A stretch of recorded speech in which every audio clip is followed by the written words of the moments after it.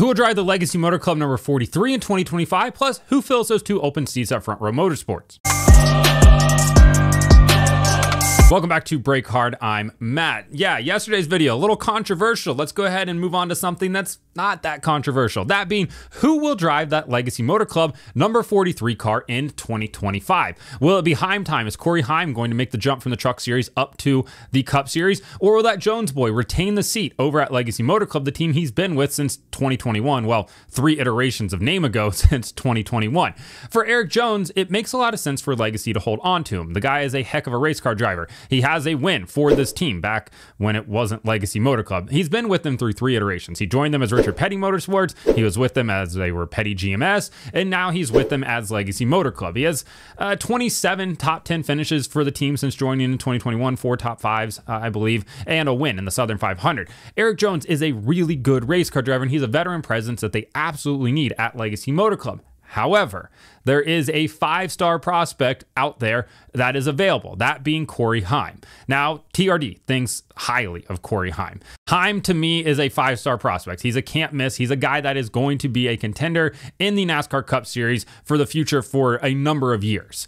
The question is, does Legacy Motor Club want to leverage their future on Corey Heim right now? Pair him up with John Hunter Nemechek and just hope for the best. We know it takes about 2.5 to 3 seasons for these rookies to really become acclimated with the Cup Series and become competitive and contending for race wins on a week in and week out basis. Heim making the jump straight from the Truck Series up to the Cup Series is a big step, right? Is pulling a Carson Hocevar. And is he ready for that? I think that he definitely is. I think he has the talent to do that. He already made 2 Cup starts earlier this year with Legacy Motor Club filling in for Erik Jones. He'll also be making an additional Cup Series start this weekend at Nashville for 2311 Racing. And I think Legacy could absolutely be considering him for that ride. At least I've heard that they've been considering him for that ride. Erik Jones is a free agent at the end of the year. He does not have anything signed for 2025.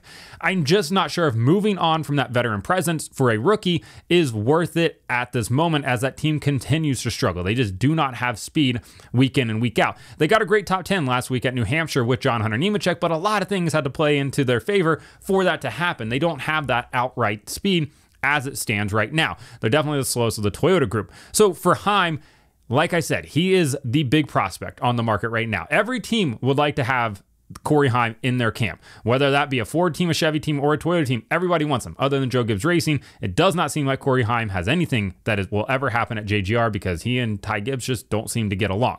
So that's why you haven't seen him in a JGR Xfinity car. You're never going to see him in a JGR Cup Series car either by the sounds of it.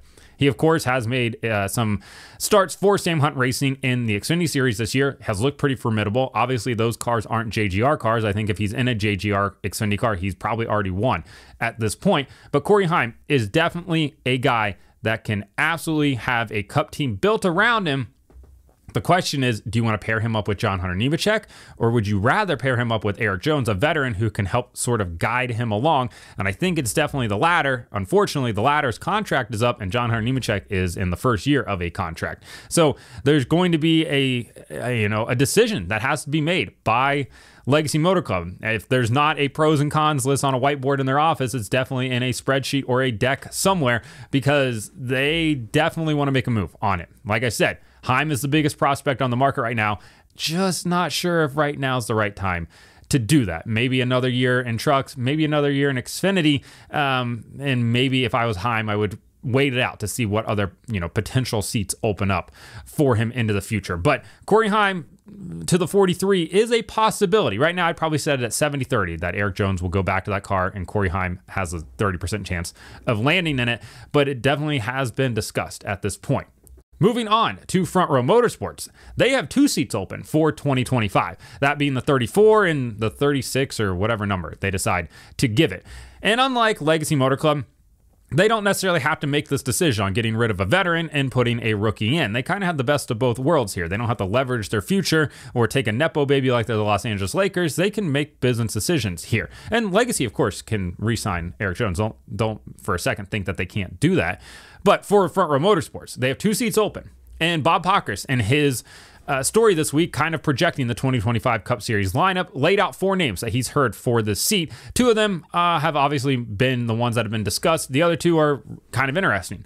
Two of them that have been discussed so far are obviously two of the current Stewart-Haas Racing drivers, that being Josh Berry as well as Noah Gragson. The other two interesting names, Sam Mayer and Christian Eckes, the Truck Series driver. So let's start with the Cup guys real quick that have been mentioned. You have Noah Gragson. Obviously, he's had a lot of speed this year, and through the first half of 2024, that has looked entirely different than the first half of 2023 that he had. I mean, it is night and day difference. He has 5 top 10 finishes this year. He's had a lot of speed, and he's going to have some sponsorship money with him with Bass Pro Shops, as well as a few of the smaller auxiliary sponsors that he has. So that's enticing to Front Row Motorsports for sure. With Noah, it could probably be a pretty seamless transition. Bring Drew Blickensderfer over with him, some of the SHR guys, and he could slot right into one of those seats. It makes a lot of sense if that's where Noah ends up at. Obviously, I think he probably maybe had a shot of going to RCR if they were able to secure a third charter. That's not happening now since Gene Haas is keeping that fourth charter for himself and that Haas factory team. So for Noah, this is probably the best landing spot for him.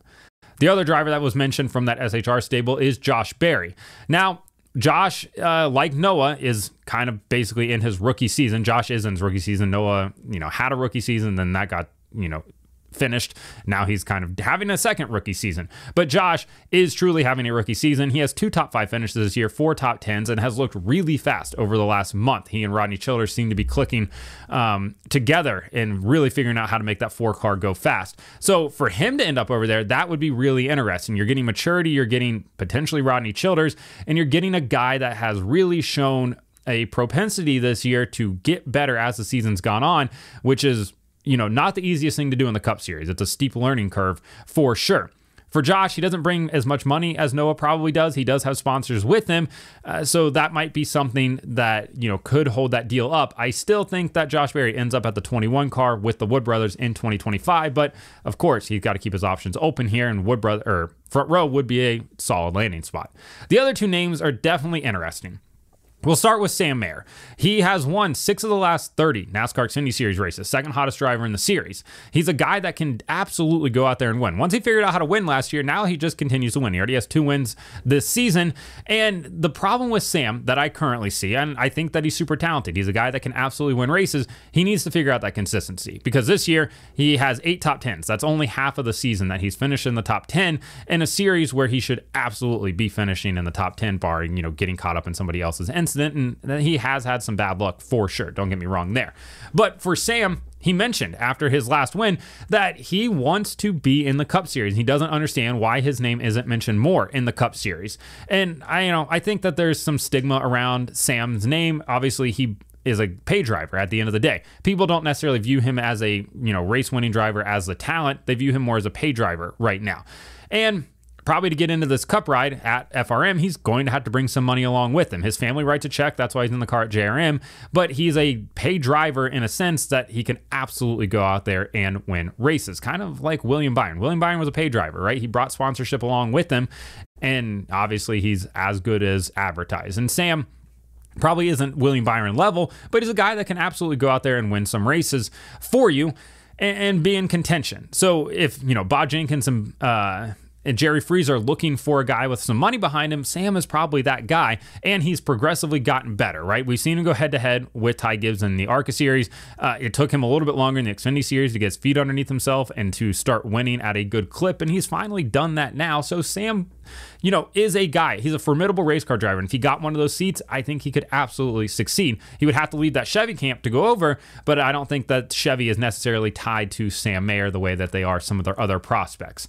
And then the most interesting name is Christian Eckes. And I think that Christian Eckes might be one of the most underrated prospects right now in NASCAR.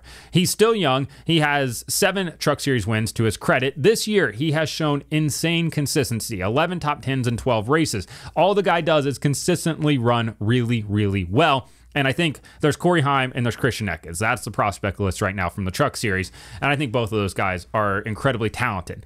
Eckes reminds me a lot of a Matt Kenseth. He's just going to consistently point you to death. That's what he does. He's going to win races, but he's going to just always be there in contention getting maximum points when the maximum points that his day allows for him for the car that day. The only thing with Eck is that I find interesting is he doesn't bring money with him, not in the same way that like a Sam Mayer does.